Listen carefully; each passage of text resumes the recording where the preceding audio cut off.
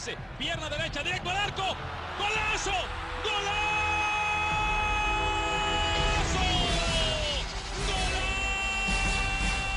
The world of football with a soccer perspective.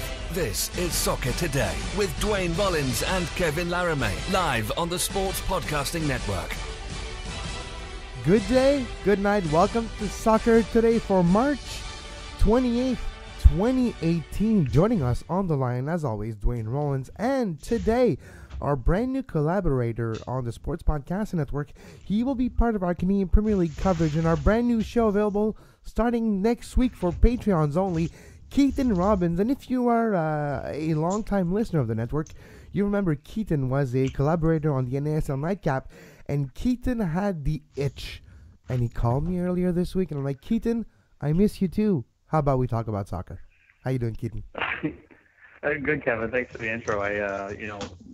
Pumped to be joining you and Duane on this wild ride, and it's the timing worked out great, and unfortunately the NASL is no longer. It's in some kind of weird soccer purgatory, and I kind of felt like I was also in that place, and I needed to get out of it. The Canadian Premier League, is going to give us a nice platform to focus in and not have so much wanderlust with this American league, and really focus in on a league that's our own. And I think a lot of the things that the NASL wasn't. A lot of fans were hoping it could be. The Canadian Premier League will be that league that fans can experience that pure kind of proper football the NASL was trying to accomplish. So I think the NASL Nightcap would be a tough show to produce right now. There wouldn't be a lot of, we'd just be talking about lawsuits, really.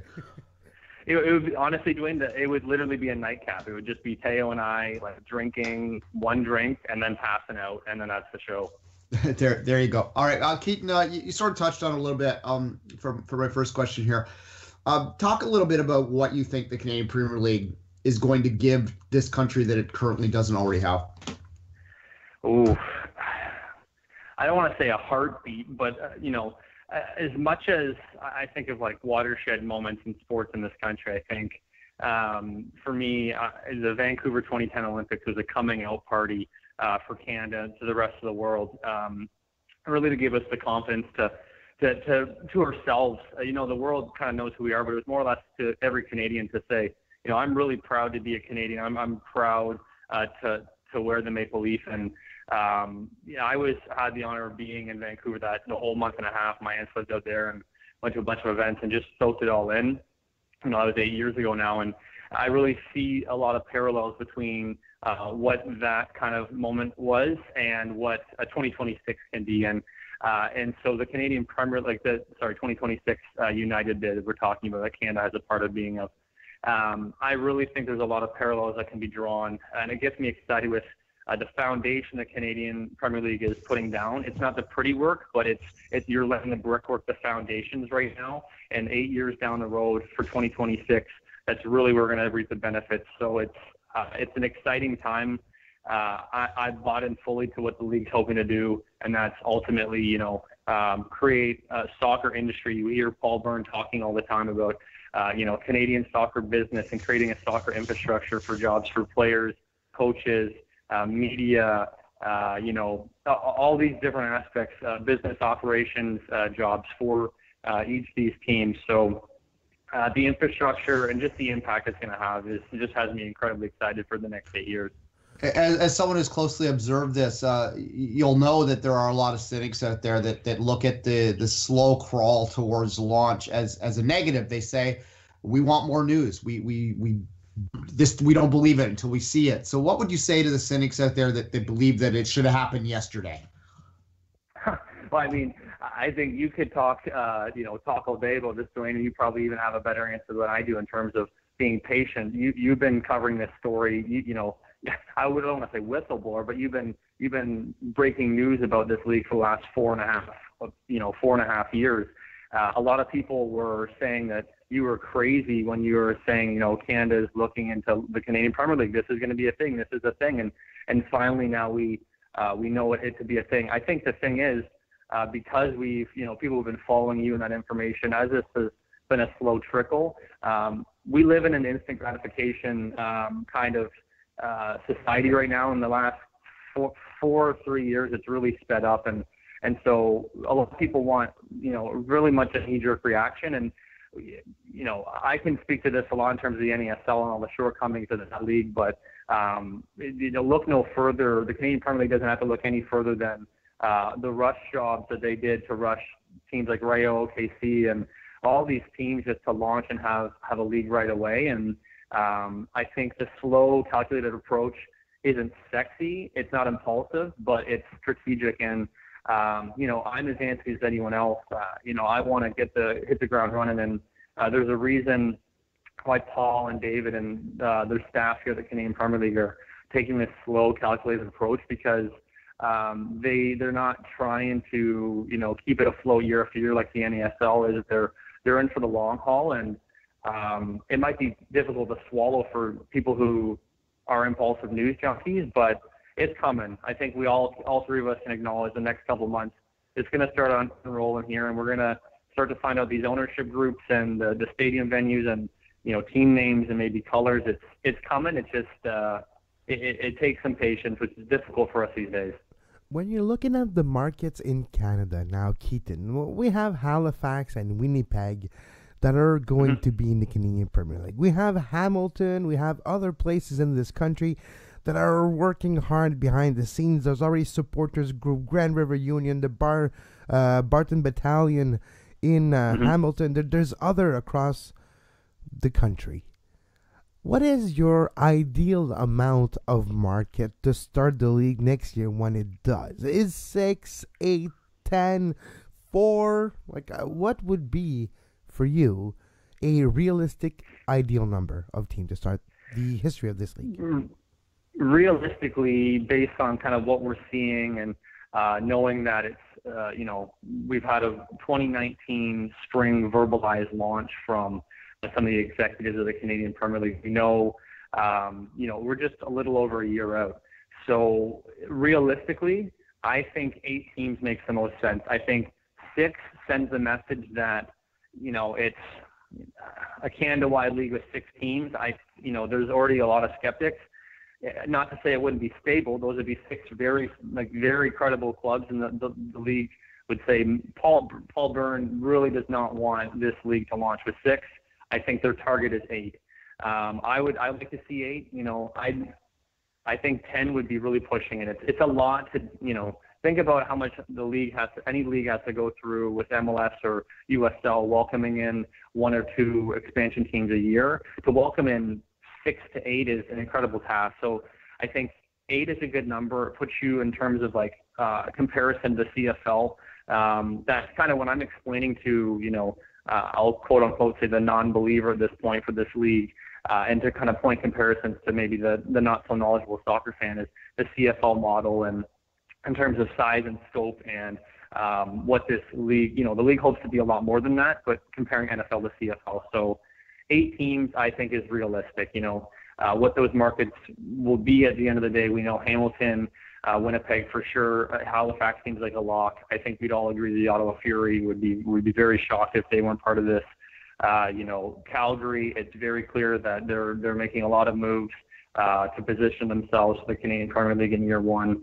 And then we know Rob Friend and the Fraser Valley Group are going to be very much looking to be part of that original 8 teams. So I think there's a foundation there. The others might trickle through, maybe Saskatoon, Joe Beal and this group up there for original 8. But 8 is realistic to me. I don't know what you guys think about that, but yeah, no, it truly feels like 8 at least feels like you can cover more of the country, and it feels like a countrywide established league. Maybe it's like you mentioned, the perception of the Canadian Football League, our Canadian Football League, that gives us the impression that 8 is kind of viable, and under 8, well, it doesn't happen, and maybe 9, 10 in the near future.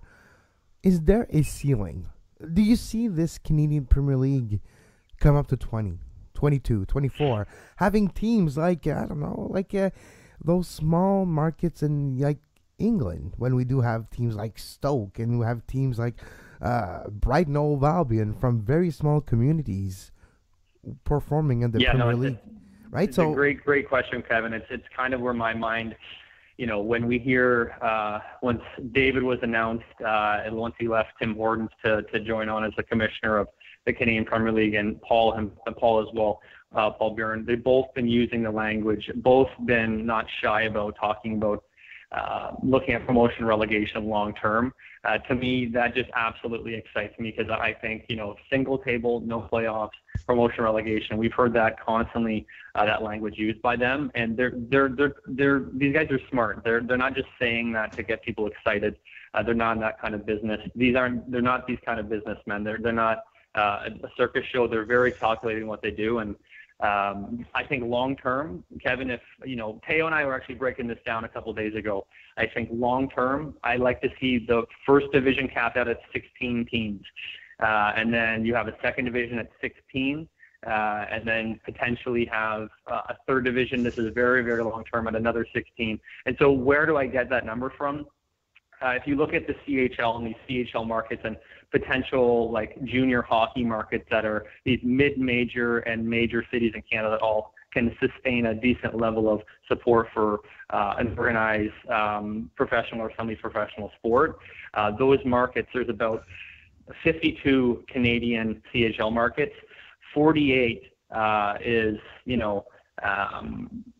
a bit presumptuous, but if you have 16 and 16, that's 32. 48 puts you at 3 divisions with 16. I think long term, that's 3 divisions of 16 is something I could see. I think, just to get a stable first division with 16 teams would be something they'd really like to take a look at. Anything more than that might be a bit much if they're wanting to do promotion relegation in a timely fashion. So I think you have to also understand that they're talking about multi-team cities, right? So that would exactly sort of come from that.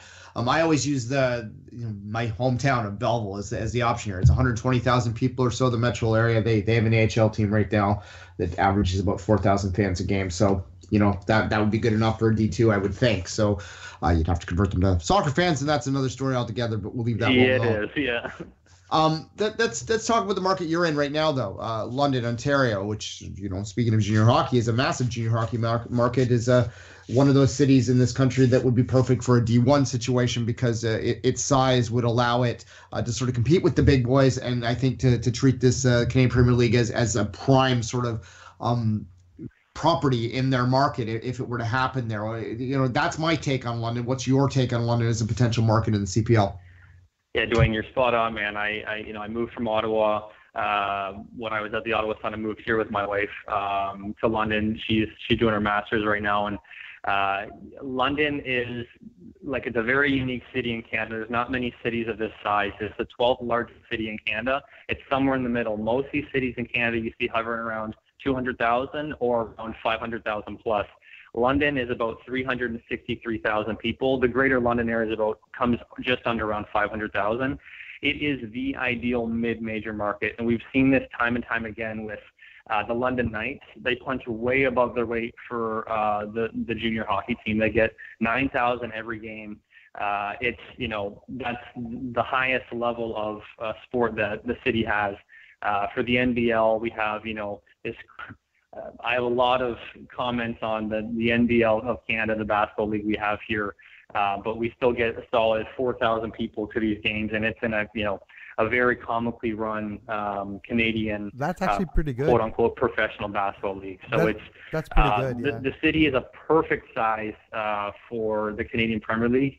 And, David Clinahan was on the Mike Richards show a couple weeks ago promoting the Canadian Premier League. And the only city that Mike Richards mentioned and talked about that came to his mind was London, Ontario. So I think it's, I'm very certain the league's really interested in coming here eventually. It's just about finding the right local ownership. And that's what I've noticed here is it's going to be tricky for them to find that right local owner.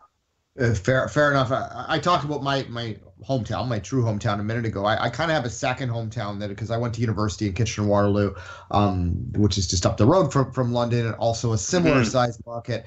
The reason I bring it up is because I could imagine a Canadian Premier League derby match between Kitchener and London. They have a great rivalry in junior hockey. I could imagine sort of fans driving up the 401 or driving down the 401 to go to that match and it being a big thing. How important do you think rivalries and sort of having that local sort of aspect, ability to get to games, is to the ultimate success of the Canadian Premier League? It hinges on it. It absolutely hinges on it, Duane. And from my conversations with Paul, he has a grandiose vision of what this league will become. And you hinted at it with multiple teams in multiple cities. He really has a vision of what Toronto can become. And I think we're seeing that with all the different supporters groups popping up. You have, potentially a team in Mississauga, a team in North York, and then maybe a downtown Toronto team, maybe a Scarborough team, a Brampton team. All these other cities around the GTA have an identity, and I think that will really add to that local derby feel. In terms of southwestern Ontario, the proximity between Hamilton to London, an hour and a half, Kitchener-Waterloo to London, an hour, and then an hour in between Hamilton to Kitchener-Waterloo, to form that kind of triangle is integral to the league's success. So, you see there's a really good support happening down in Kitchener-Waterloo with the Grand River Union, and what they're doing there for KW United. It seems that ownership group is fully focused on trying to secure a Canadian Premier League team now. They've left the PDL and they're on hiatus for that. And Stuart Neely, who used to run the academy program for Toronto FC, he tweeted, one day, can you imagine a Kitchener-Waterloo London derby in the Canadian Premier League? And that really got me excited. And I'm buying into that idea, as this league is going to live and die by those local rivalries. And I think they know that, and they're really trying to tap into that proximity, because the issue right now is distance and the size of our country. And we have to take that disadvantage and turn it into an advantage by having a lot more proximity rivalries that this league will flourish with. I have a vision in my mind, and I've heard a few people involved with the CPL talking about this, is pockets of teams. You can have the Southern Ontario pocket with the Toronto region. Then you have the Ottawa region where you have Ottawa, and maybe some team in Gatineau, and you have a two solid dudes derby right there. I would hope Gatineau gets one. Right? You have a two solid dudes derby right there. Just across the river derby here, or you have the Rideau derby. That would be the Rideau derby. But, the one thing we're not hearing a lot so far is team in the province of Quebec. There's interest in Quebec City. In the Montreal region, it would be a bit difficult with the Impact really owning the footprint of soccer basically around here. What is your thought on a potential Quebec Canadian Premier League team? Could it be in Quebec City? Does it need to be in Quebec City? Do you need more than one to create those pockets of rivalries? Example, Montreal, Quebec will be tough to do just because of Montreal, but Trois-Rivières and Quebec could both have a team and have a rivalry right there. What is your thought on the Canadian Premier League in Quebec? I think it's crucial, Kevin. I think there's two things. Early on, when I'm a digger, and I love scouring and trying to connect the dots in terms of what's happening with not only this league but the USL, and just trying to find those read between the lines to be able to break news and to figure out what's happening in terms of the soccer landscape. I thought originally, with the lack of Quebec news, it might have just been something that was lost in translation. Maybe I'm not following the right people. I can't really read French. So, is there news and is there movement happening in Quebec about the Canadian Premier League? Since then, I've really realized that you're right. There's literally just not that much movement and buzz happening in the province of Quebec. And, personally, I think it's absolutely vital that the Canadian Premier League is in Quebec City.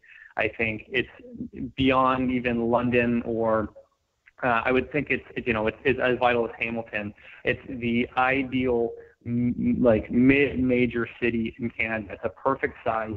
The sports calendar in the summer is wide open. There's a lot of recipes for success in that city for the community to really rally around a Canadian Premier League team. It would be able to give Quebecers in Quebec City a national stage to really vocalize and to tribalize in a positive way. That's what is going to be beautiful with this league is it's going to not create division, but it's going to allow each community and culture within this country to come together under the umbrella of soccer and to really, showcase what makes their culture and that pocket of Canada unique.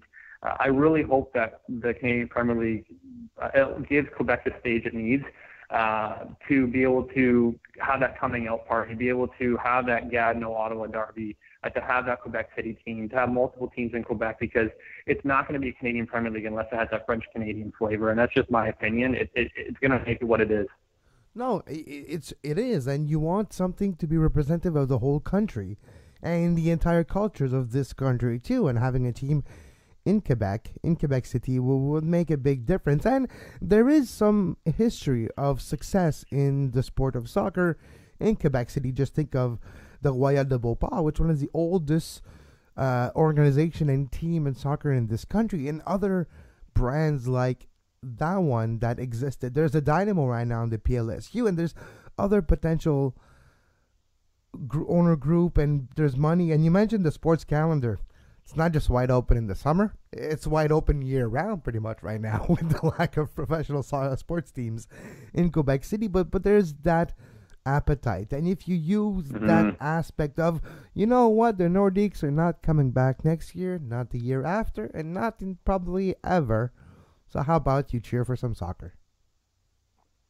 It's brilliant. The CFL, there's always been those rumblings of the CFL team there. The beauty of the Canadian Premier League is the buy-in is going to be so much more reasonable than a CFL franchise, that it's not going to be, a knee-jerk reaction, but it can be still a calculated and a lot more quickly and efficient turnaround, as opposed to, a quite rigorous stadium requirements for a CFL team that, we'd see in Halifax and maybe Quebec City. You might be able to unlock and launch and have a kind of a turnkey operation with a Canadian Premier League team that, be able to really resonate with. I honestly think, especially with the aftermath of this whole Nordiques blow up and that arena being built, and a junior hockey team playing in it currently, and one of the best NHL size arenas in North America, and there's not an NHL team there. I'd really like to think that the Canadian Premier League would be able to take advantage of that sore eye in that city.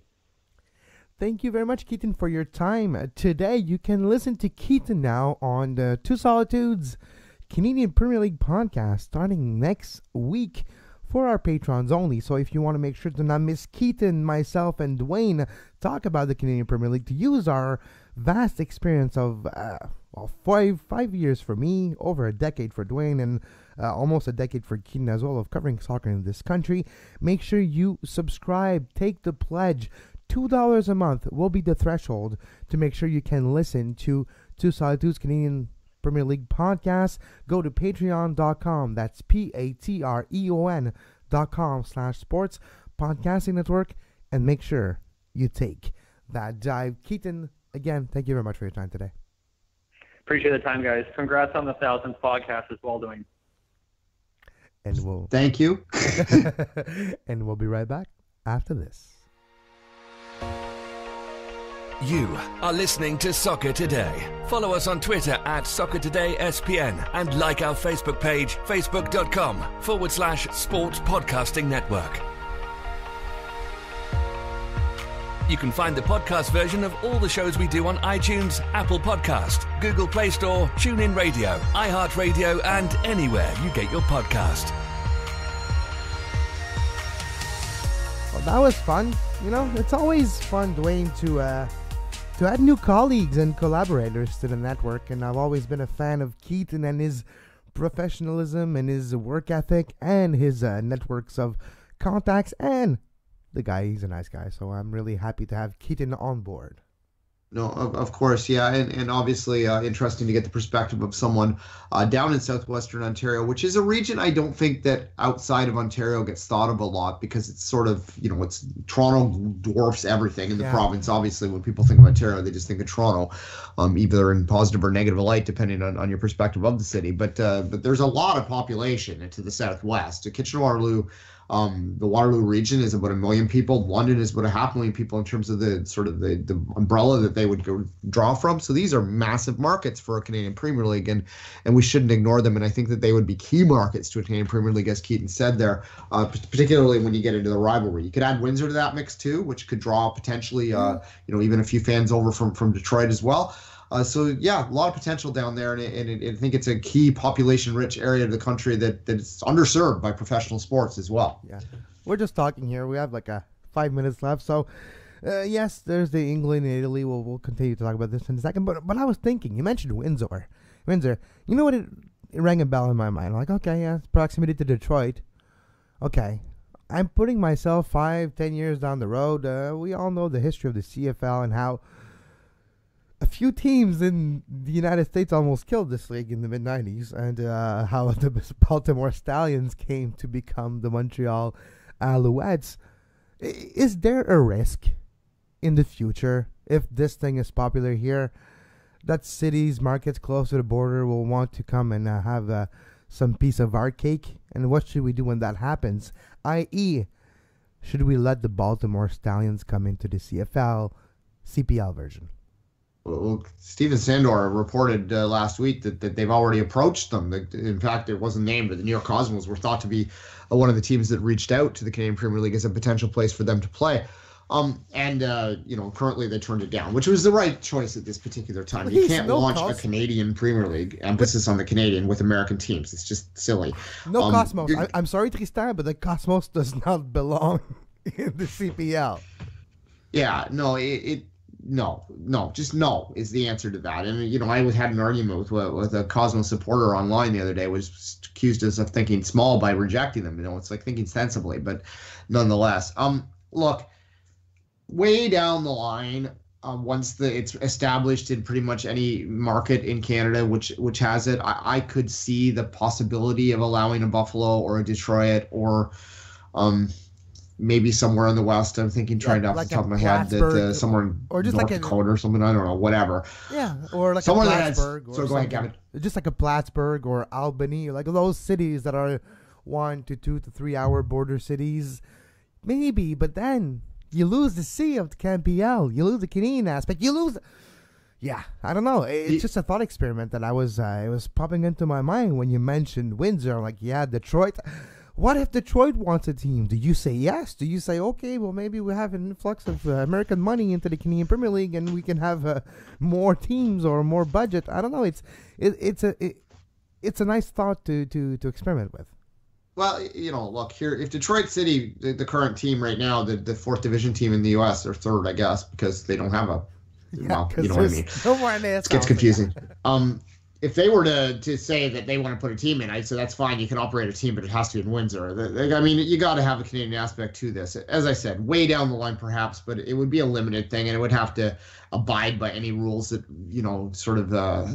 that related to Canadian players and quotas and things like that. And that's one of the problems I had with the CFL expansion to the States, is they waived all the domestic rules. They allowed them to play unlimited American players, which of course Baltimore then became the champion pretty quickly, because they didn't have to deal with the Canadian import rule, which is one of the things that makes the Canadian Football League, there's haters out there for this, but I, as a football observer, I don't know if I'm a fan anymore so much as an observer. So many concussions. Enjoy. Yeah, the concussions have kind of killed me, as well as sort of the criminality of some of the players through the years. But that thing makes it unique, and you'd have to abide by those rules, or I'd have no part of this. What you said, though, the question you asked him, and I'm glad you asked, because I had it sort of written down as, if you didn't get to it, I was going to come in with another one, was the Quebec question is the big one for me. They need to have a French presence in this league, ideally in Quebec. Ottawa is an absolute necessary requirement, so there's at least some quasi-French in the league. But they need a Quebec team. You cannot have the Canadian Premier League in this country and have no team in the nation's capital. And on top of it, I'm gonna speak in terms that David Clanajan and Paul Byrne of this world can understand.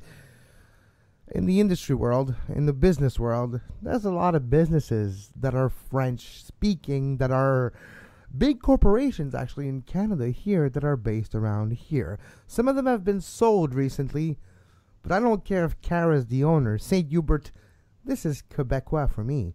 And St. Hubert on a jersey will look a lot more better in Quebec than in Toronto, because Swiss Chalet is taken over in Toronto and it's not St. Hubert. You know what I mean? So if you want to have sponsors like St. Hubert, sponsors like Couche-Tard, sponsors like big national, when I say national, I mean in the province of Quebec, that are big brands, like even restaurants that are not even in the region of Montreal. And that's what a lot of people forget, is Montreal is like a microcosm. It is in the province of Quebec, but it's not the province of Quebec. You go to Quebec City, it's totally different. I want to see the Restaurant Normandin brand the Quebec City team. Anything that works like this, local. When I say local, I mean it could be provincial, but different type of companies, blue chip for Canadian companies like the St. Hubert. You go to Toronto, it'll be Smokes Poutinerie. You come here, it'll be another one. Those type of big companies in inter-province could help Quebec have a team example. And you want to have that. You want to have that possibility of national sponsors. And with Cara Corporation example, it's a big owners of different restaurant brands in this country: Swiss Chalet, Kelsey's, Harvey's, St. Hubert, and so on and so forth. Example, the league-wide sponsorship in Quebec, it'll be St. Hubert. In Toronto, it's Milestones, and you put Montana's over there. Those make sense, and you kind of need the unity of this country for that, and you need Quebec City for that. No, what's the name of the gentleman that operates the Laval football team? He has a furniture store, does he not? Yeah, Tanguay. He is the owner of the Rouge et Or Université Laval's football team. He has a furniture store, high-end furniture store across the province, especially in the region of Quebec. And he is the owner of the Rimouski Pionniers, which is a college football team as well, one CJEP team, so one level below university. And he's the owner of that too. He's the owner of the Quebec Remparts with Patrick Roy as well. So he has that hockey team in Quebec City. So yeah, of course, if you go see Tanguay and you show him, and look, we can make your stores another imprint where you can sell more stores. How about you open a few stores in Southern Ontario and you sponsor your Quebec City team and you have some sponsors on the board, and guess what? Your footprint enlarges. And I think that's the type of way you have to look at this.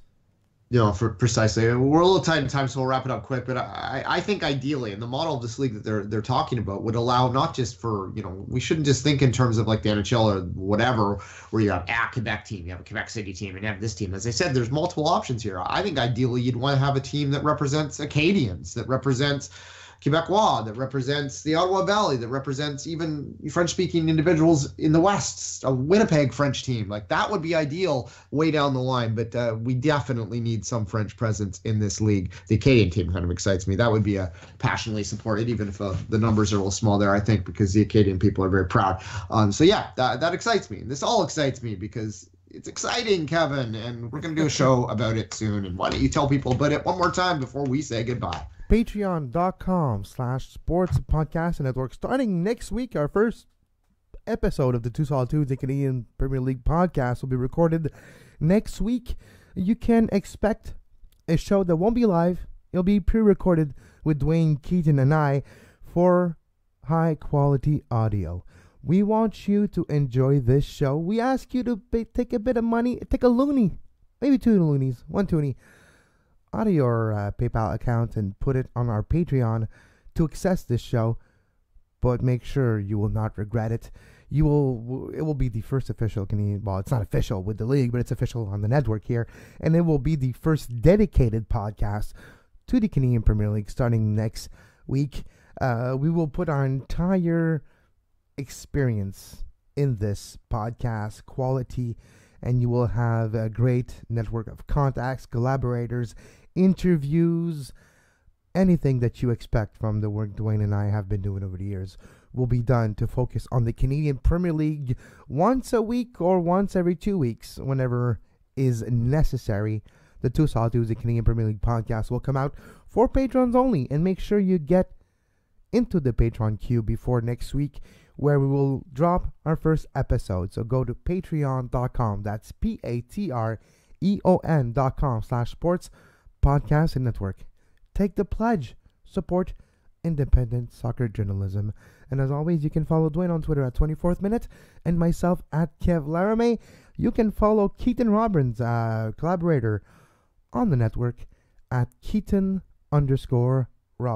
And as always, until tomorrow, it's our World Cup Today debut tomorrow. We'll be previewing, at least starting to preview, the upcoming World Cup. And until then, have a great soccer. You can find the podcast version of all the shows we do on iTunes, Apple Podcast, Google Play Store, TuneIn Radio, iHeartRadio, and anywhere you get your podcast.